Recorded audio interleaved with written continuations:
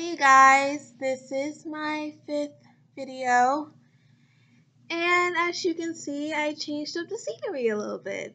I am in my living room instead of in front of my bookshelf, and there's a good reason for that. I feel like if I'm in my room, I will not be doing this video. I will probably be in my bed, wrapped up in my blanket, hugging my dog, my stuffed dog, and probably crying or feeling depressed or whatever over some events that happened recently that I really do not want to talk about because I am trying not to be depressed anymore.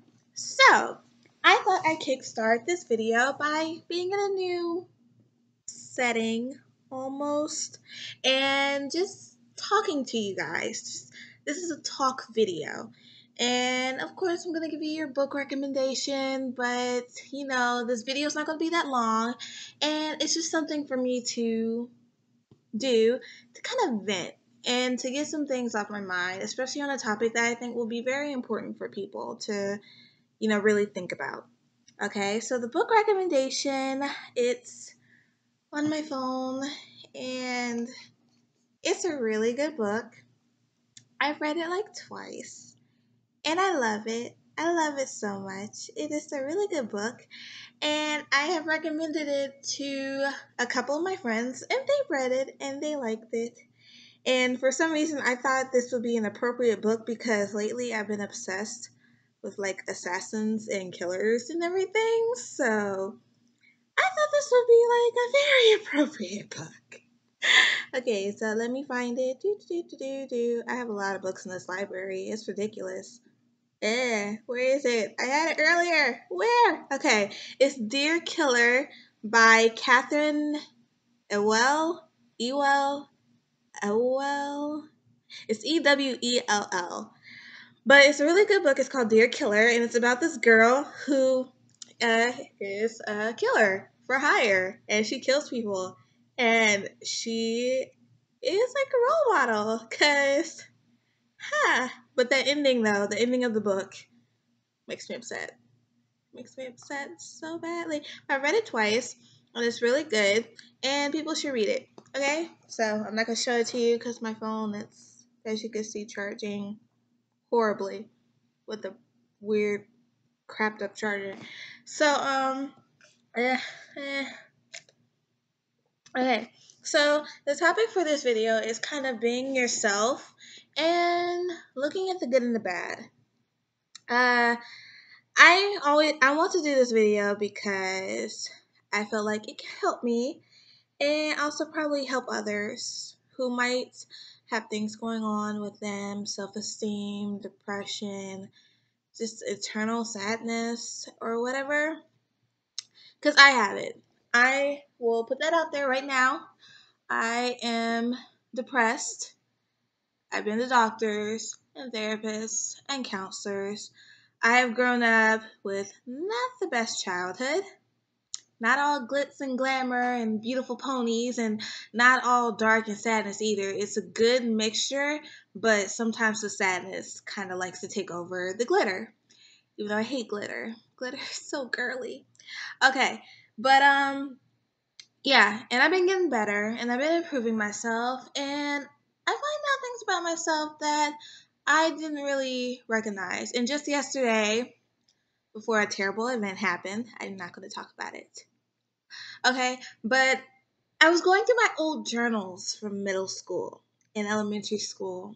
You know those Coke or Pepsi books you would buy from the book fair? I found those and I was going through them, and I realized I was so happy in elementary school.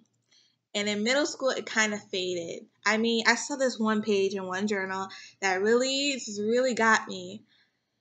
It was from 6th grade. I think it was before things started to go bad for me, before the depression and everything like that started, in small stages. Because, like, there was a question in this Coke or Pepsi journal that I had. And I was like, what do you look forward to in the future? And 6th grade me wrote, when I turn 16, so I could get my learner's permit. When I turned 16, I didn't even think about getting my learner's permit. I didn't want to. I didn't want to drive. Part of me was that feeling like, oh, I don't want to hit another car by accident and get sued by some psycho person. And another part of me was just because I didn't want to because of depression. I've also battled some very bad self esteem things. Oh, I'm fat. I'm very short. I'm ugly. You know, things like that. And over the years, and especially in the past few months and everything, trying to get better, working, I realized I'm pretty. I'm not entirely ugly. I mean, there might be some ugly things about me, maybe personality wise, or maybe I have a huge zit on my forehead and that makes me feel ugly, but I'm pretty and people think I'm adorable. That word kind of makes me cringe though, because I hear it so often, like, "Oh my gosh, you're so adorable, you're so cute," and it just makes me cringe a little bit, like, I like going in a hole. Like, I'm not adorable. Ew, I'm not adorable. I'm not cute. Then my friend's like, you're adorable. I'm like, no, I'm not. I'm evil. I'm evil. I'm bad to the bone. I will kill you. And then I think when I say that, they see a chibi character talking to them and they're just like, oh. Okay, I'm not fat. I've been a vegetarian for a year and I lost a lot of weight.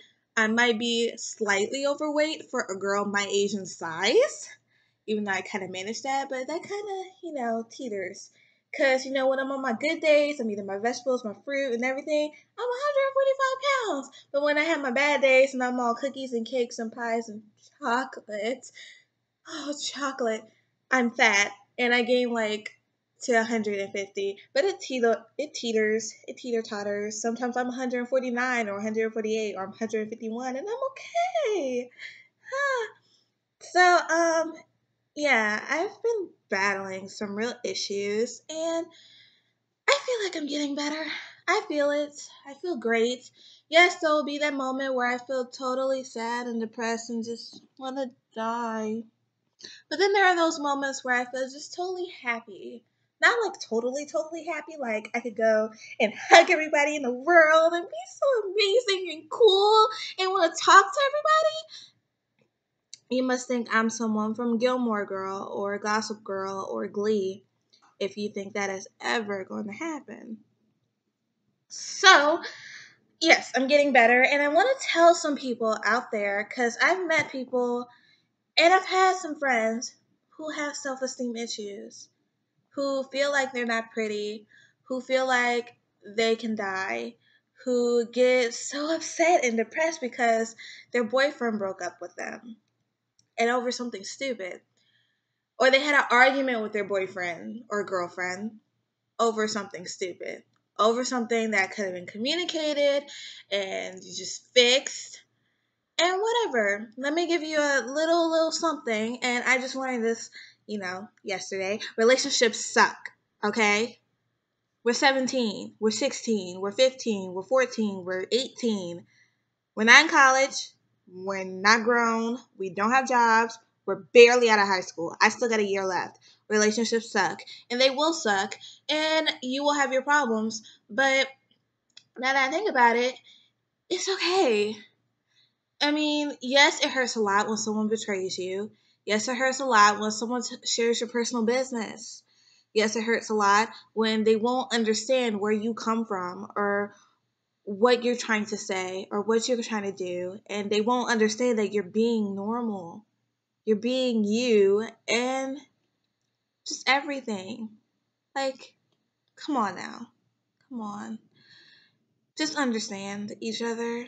It's no big deal, but hey, there are boys out there who can be stupid, and there are girls out there who can be bougie. Oh God, I hate that word. Bougie. Ew, so gross. Bougie is just it's a nasty, nasty word. I hate it. I hate it so much. I just yeah. But I hate those girls who are all about makeup, all about how they look, trying to impress people. Trust me, you don't need to impress anybody. You really, really don't. And I have the one friend who is like, how do I look? What should I say to him? Oh my gosh, he just said, hey, what should I say back? And blah, blah, blah. Or I can do that. Have you seen me? I'm not pretty. But then when you look at them like, oh my gosh, you are pretty. You have an amazing sense of style. You're super cool. You can dance. You're funny. And yes, there are those times where I want to punch you in the face, but you're a cool person. Why can't you see that? And you don't need a boy to pay you so much attention. If anything, I want a girl to pay me so much attention. I want uh, people to notice me for who I am and see that I'm a cool person. Not because I'm wearing these cool clothes, I have on a ton of makeup, and I act like I just walked out of the Jersey Shore. Like, are you kidding me? Are you completely kidding me? So why is it that some people can't see who they are? And some people can't notice so many good things in the other person, even if you see the bad. I think some really good qualities for people to have for them is to be trustworthy, to give the right amount of trust, and also when people give you trust, keep their secrets, protect them, treat them how they should be treated. Be honest with yourself and honest with others. You have to accept who you are. Why do you people think I admire lesbians, I admire gays, I admire bisexual people, I admire transgender people or trans people, because they're human and they accept who they are. It's just so amazing and beautiful. It makes me want to cry. And I don't want to right now, but I feel tears welling up and I don't want to cry. But, and I accept who I am. I am not perfect. I can be crazy occasionally, sometimes, most of the time. But I'm not crazy, crazy. Like, I'm not going to show up at your house on your doorstep and kill your whole family. I'm not going to come running down to wherever you are with a boombox in my head, in my hand, begging you to take me back. I'm not gonna rush out to the mall and buy all the latest stuff so this guy or this person can notice me and think I'm so fantastic and white. Just acting like that makes me want to slap myself. It makes me want to slap myself. Put my hand down. I mean, I'm mad as the Mad Hatter. I have a kooky sense of humor. I can be funny even when I'm not trying to be funny, and then when I try to be funny, I'm not funny. I have amazing sense of style, in my guess. I mean, wearing anime shirts is cool. At least to me. If you don't rock an anime shirt, just any otakus, weebs, any of y'all out there who can rock your anime shirt with pride. Oh, hallelujah. I I really just think that more people should be more open and also really look inside yourself. I spent 2 weeks looking inside myself, writing, reliving, going back and looking at my past and being like, I remember when that happened. Or being like, oh, I was so sad during that time. Wait, why? Why was I? And sometimes it feels good to make yourself feel better. Something bad happened to me, and I talked to a couple of people, told them what happened. I cried. I cried for the longest amount of time. I woke up this morning and I cried. I was crying last night. But now I got my hair washed, feels good. I ate. I ordered some things off of Amazon, even though Prime Day is looking like a very big disappointment right now. I mean, like deals. I couldn't even find the book deals, man. I was hoping to get a book for half off and like more deals than Black Friday. Yeah, I didn't see any. So I still ordered some stuff off of Amazon, some really good stuff, some really good cheap stuff that probably would have been expensive if I got it in the store. Anyway, so I mean, I'm just being me. And in a way, I feel better. I feel somewhat better. Sure, I'm going to be sad. My heart's going to hurt. And yes, I will cry maybe once or twice in the next few days just thinking about it. I will get angry. I might feel depressed again. But I'm going to pick myself back up. I mean, I've dealt with stuff like this before. And who knows, maybe I do need this long, long break just to help me be a better me, to be the best me I can be. When I was little, I used to love fashion design. I used to love going out and doing stuff. I used to love shopping so much with my friends. I would try to have a sleepover every other weekend just so we could like have mini fashion shows and make pancakes in the morning and watch movies and get fat off of popcorn and cookies and soda. Now, my last sleepover was like a few weeks ago. And it wore me out. I was like, oh my gosh. No offense to my friends, but I was like, I'm glad they left. I'm still trying to get my score back on the Michael Jackson Wii game for Thriller because one of my friends got 5 stars and beat my high score, and it pisses me off so bad. But I love her though. I love her. She's like a second mom, a better mom, but I'm working on stories. I have improved in my writing. I'm kicking the laziness out of me because I can be very lazy and I procrastinate and I really need to work on these summer assignments. But homework kills trees. Okay? So, uh, okay, but to all those who are depressed, to everyone who doesn't feel like themselves, to everyone who has cried all night and don't know why, to everyone who gets upset or mad because someone won't accept you for who you are or understand you or get where you're coming from or try and help you see the better things in life or anything, this is my message to you. Screw those people. Screw them. Don't kill them. Don't be like that guy from, I don't know if that was North Carolina or South Carolina. It was in one of the Carolinas and who shot up a church. Don't be like him. But I mean, try and find something that make you feel good, that make you feel better. If you have to wear your Pierce the Veil t-shirt and get a bunch of piercings in your ear and that makes you feel good and better, do it.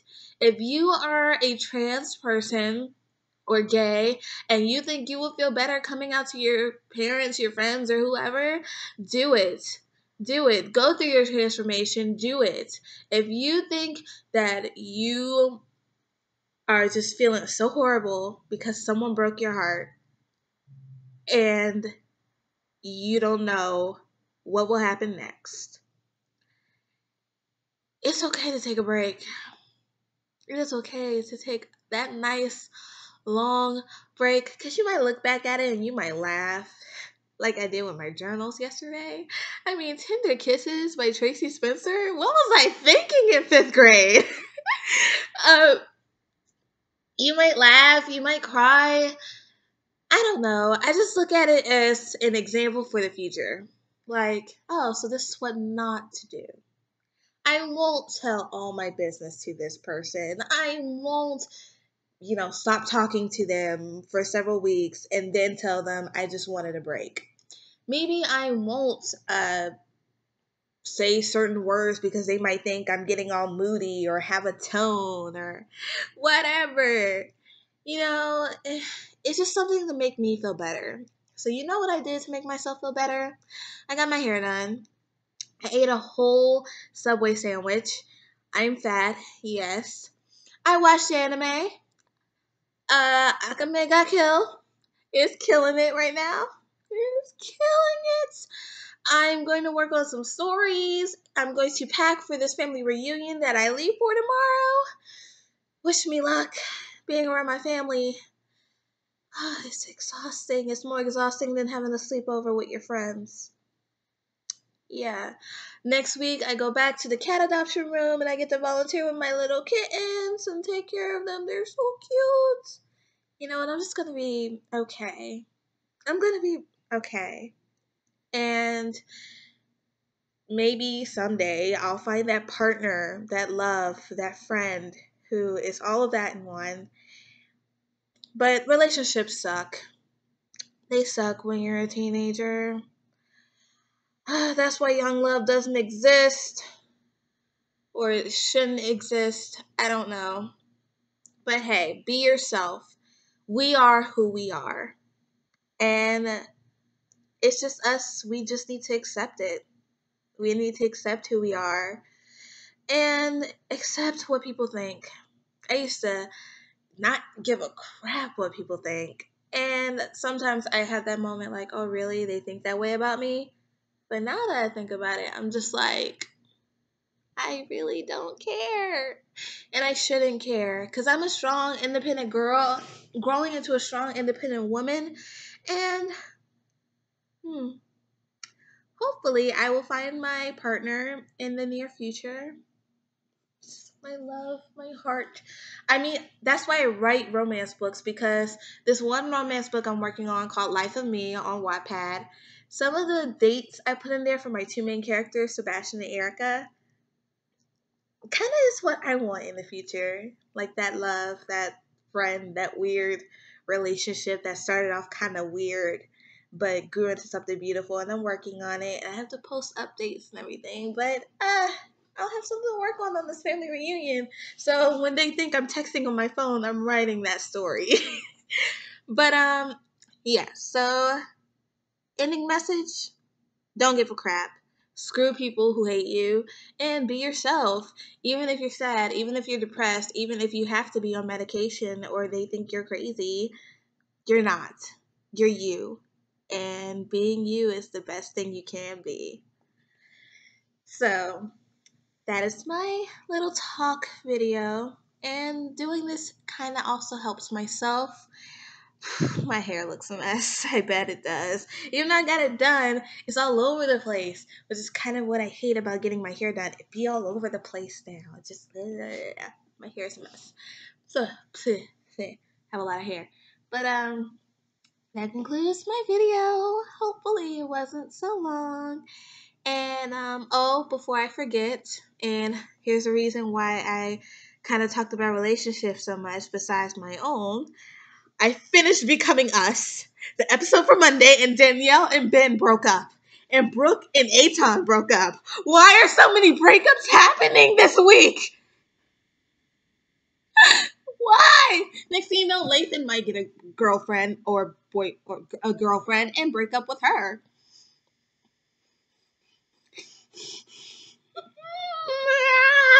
That's why I hate summer. It's all about love. And it's all about heartbreak. And it just makes me want to punch producers in the face. And punch myself in the face. And punch everybody in the face. Why do I want to punch people in the face? This is so wrong. God. That was my anger, and it came out wrongly. I'm sorry to all my viewers, but I thank my friends who were there for me when I vented and cried. And, I'm a little upset because my mom ate the last of the cookies and cream ice cream. Now I gotta buy freaking more!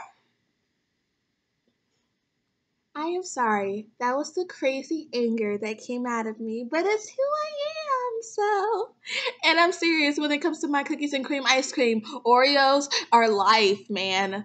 Oreos. Oh my God.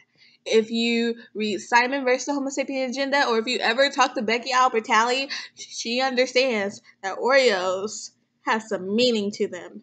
And especially in that cookies and cream ice cream, though. Oh. So, books to obsess over, I really don't have any. And TV shows, I'm a little peeved at Becoming Us. It just went off on my DVR, and I'm just want to cry, man. I don't want to cry, but I just want to I can't wait till next week. But that's my video, and next time, hopefully you'll see me in my bedroom, and I won't be wrapped up in a blanket holding my dog or my stuffed cat. Even though I want a real cat. Okay, I need to stop talking. Oh, and if you try and look in the background, don't look too long, please, because it's so weird being in the living room, but it's so refreshing at the same time. Alright, so that's my video, and I hope you enjoyed it, or at least felt good watching it, or just supported me by watching it. And I will see you guys later. Peace out. Books are life. Don't forget to read Dear Killer. Read it. Unless you're an assassin yourself. Don't read it.